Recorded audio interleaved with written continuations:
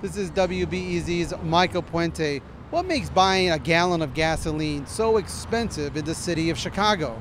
They're often higher than New York, Los Angeles, and even Hawaii, stranded far out there in the ocean. So what gives? Well, it helps to know how gasoline gets from an oil well to the tank of your car. For starters, the price of crude oil on the global market has been sky high for the last few years. That right there is the bulk of the cost of a gallon of gasoline.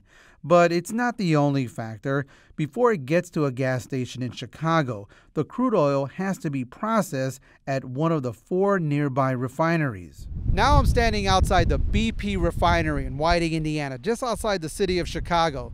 Much of the gas that you purchase originates here as crude oil here at the Whiting refinery. Once here, the crude oil goes through a process to turn it into gasoline. Once finished, the gasoline is stored in massive storage tanks right outside the refinery. Once there, tanker trucks will arrive to purchase this finished gasoline product at a certain rack or wholesale price. Also, Chicago is required by the EPA to use cleaner burning fuel, the so-called summer blend.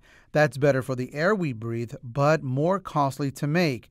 Despite charges of price gouging, most gas stations actually make next to nothing on the fuel itself. The real profits come from the liquids we buy inside the store, like soda and coffee.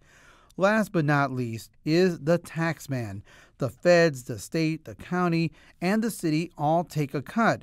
Much of that goes to road and highway repair. But when you add in the sales tax, it ends up being almost a quarter of the cost of a gallon of gas. And unlike other states, our sales tax is based on the overall price instead of the unit, in this case, a gallon. So the more expensive the fuel, the more you end up paying in sales tax. Like it or not, that's how it works. As for what you can do about it, well, I hear Hawaii's nice this time of year.